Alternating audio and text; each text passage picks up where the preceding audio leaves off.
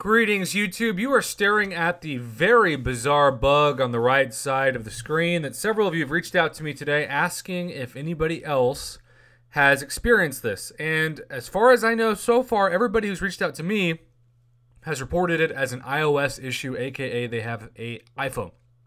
That doesn't mean that there couldn't be some Android phones that are not experiencing this, but at the same time, this is all that I've heard from on my end. So it's a really, really weird bug that can be repeated like Doctor Strange coming to bargain with Dormammu. Because you can see from this summoner screen that he has access to both the shard-based quest and the rank-up materials quest at the same time. The Asgardian Fortitude and the Iron Will. And every time he tried to select one, his game would crash, but when he went into his inventory, it would still show up. So even though you select something just once for the quest to be available, so it's not like the inventory number means anything, it's still super crazy weird that when you look at his inventory, he has 31 of one and 1 of the other for a total bug crash number of 32. I really don't know what else to say about that in terms of craziness. Just that whenever I hear from people who say, Prof, is it just me? Am I the only one who's experiencing this?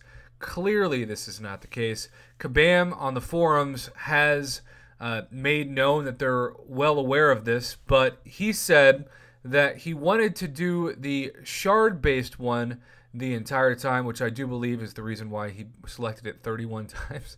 And so what he's done is he's already completed 100% of the shard one, but he has not touched any paths of the one that he technically shouldn't have access to out of fear, among many reasons, that he would be banned.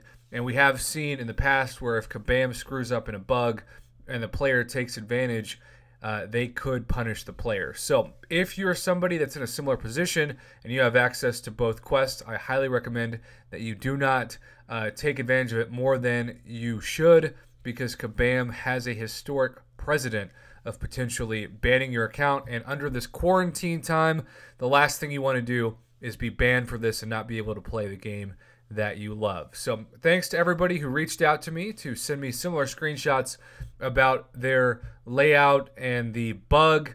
Like I said, Kabam is well aware of it. Hopefully they'll find a fix for it. But until then, don't try to exploit it, because you would probably 99% chance wouldn't be able to keep the items anyway. And sometimes when they take away the items, it could result in a temporary or even, in a few cases, though hopefully not this one, permanent ban. And that's just not worth the tango of temporary items that you won't get to keep anyway. Thanks for watching, YouTube, and thanks again to everybody who contacted me wanting me to make this video to let people know of the bug at hand.